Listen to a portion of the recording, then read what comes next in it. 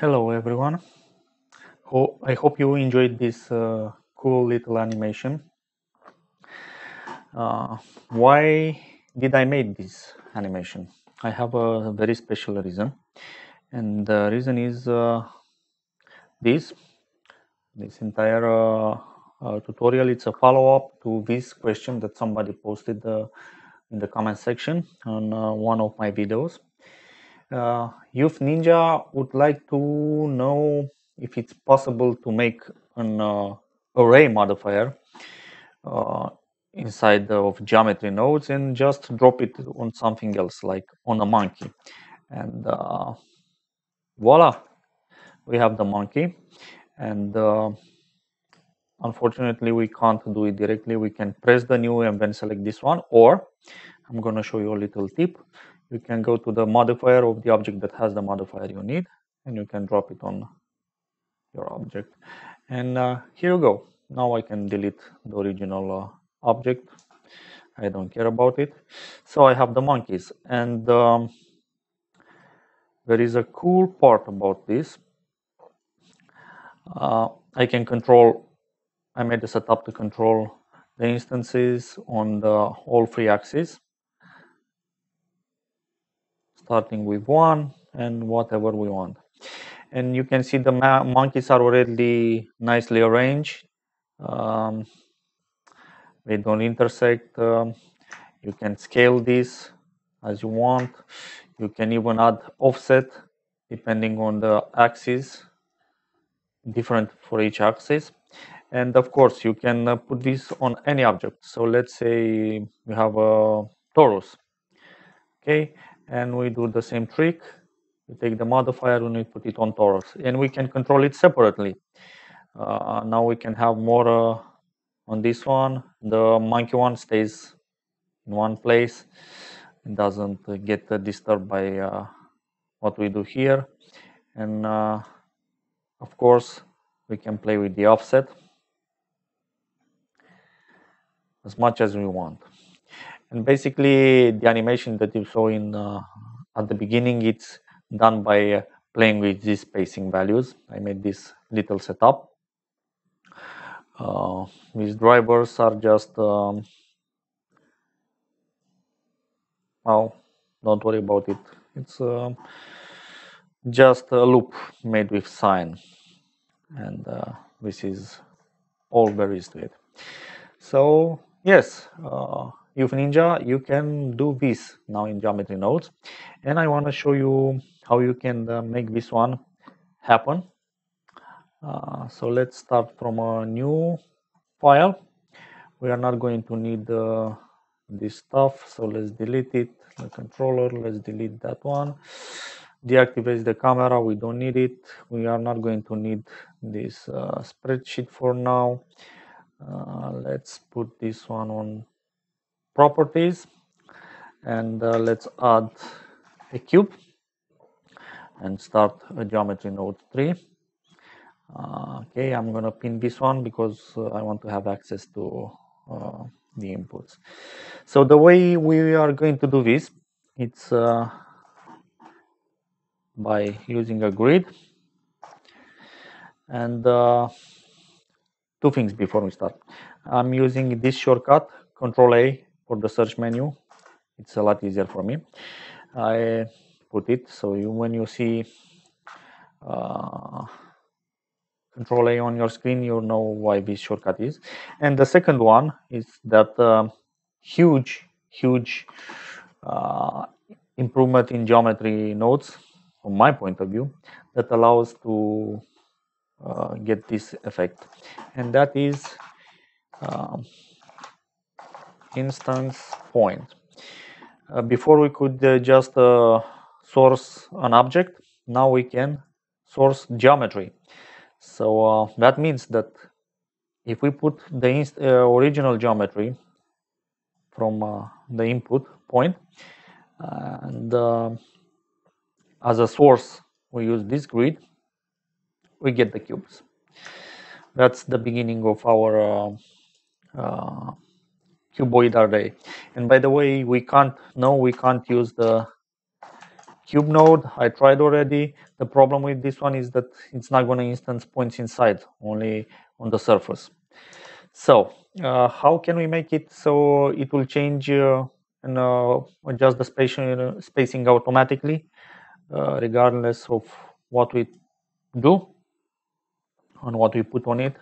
Well, let's do this. We'll recreate the setup from the original file. So let's expose the vertices on X and Y. We want to control those. And in order to adjust these sizes automatically, we will do a little bit of math. First of all, we need a bounding box. And the reason is we want to know the size of the geometry that we are instancing. And the way to get this one is we separate these vectors. Because we want to do this for all axes, in case that our object is not a cube, like the monkey has different values on the three axes. And we separate the vector. We take the maximum value from the bounding box. And first things first, we have to, okay, I get this all the time. My geometry is disappearing, so I can press home and get it back. Let's do it for the x-axis, and because this node it's giving us half the value, we are going to multiply it by 2 to get the size of the entire object. That's one part. The second part, let me make some more room here. Put these ones here. If we plug this one directly here, we get something, but as you can see, the geometry is still intersecting, and there is a reason for this. If we put it on 2, it's nice, but if we put 3, it starts to intersect, because we have to do a little bit of extra math and trickery.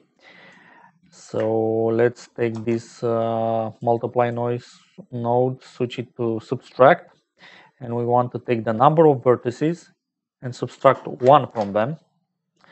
That will give us a correct spacing when we will do multiply of these two values. So now if we look at this, hey, you can do the first part easily. Okay, let's add an offset for this, and the way we can use this offset is by adding it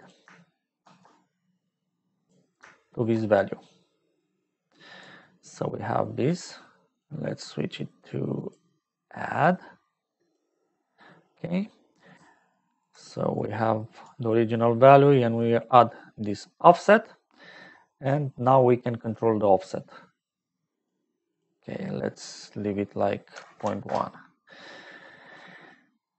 Now we have to do the same things for the other two axes. I'm gonna pause the video because I don't want to bother you with this repetitive task. Okay, so I added the nodes for the Y. It's exactly the same thing.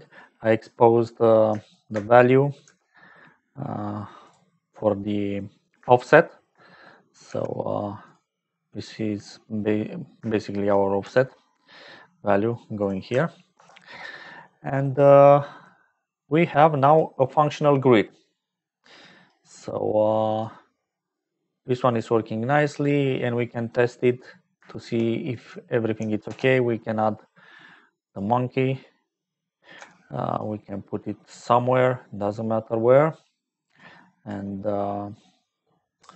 let me switch this to the outliner and copy the modifier to the Suzanne. And sure enough, it's working. See, we have things nicely here. Okay, let's delete the monkey for now, and we go back to this one. And let's add the third dimension, the Z dimension. So let's add the mesh line. We will switch it to endpoints. The count, we want to expose the count. It's the third axis here. So this count, let's say vertex Z. Okay. And what are we going to do with this one? Well, basically, we have to change this value to control the size, and also we need another point instance. So we are going to instance the geometry that we created on this line. And now by controlling these sides, we can control the third dimension. And of course, we have to do this setup again. So we can copy these nodes, Control Shift D. We want the Z value plugged here, and we want the offset to go here, the third offset, and let's rename this one offset Z, and this will be offset Y and offset X. Okay, so now we have the offset, and we need the number of birds to be put it here, and this value has to be plugged in here. Let's do some more spacing here. So we need a combine X, Y, Z. We will leave this on 0. We are just going to use the Z value. So now we can control the number of instances on the Z axis and the offset as well. So let's put this one on 0.1, 0.1, 0.1.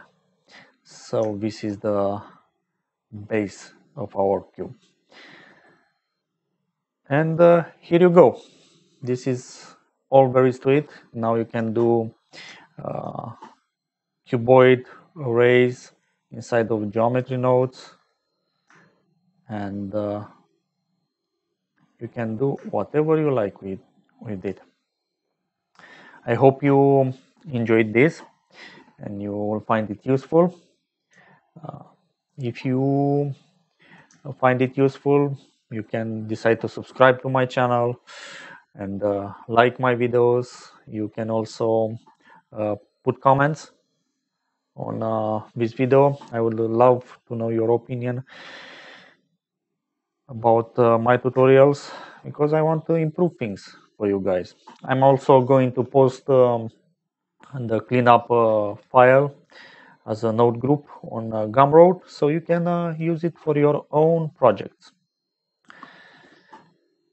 That's it for today. Hope to see you in the next tutorial. Until then, have a nice day.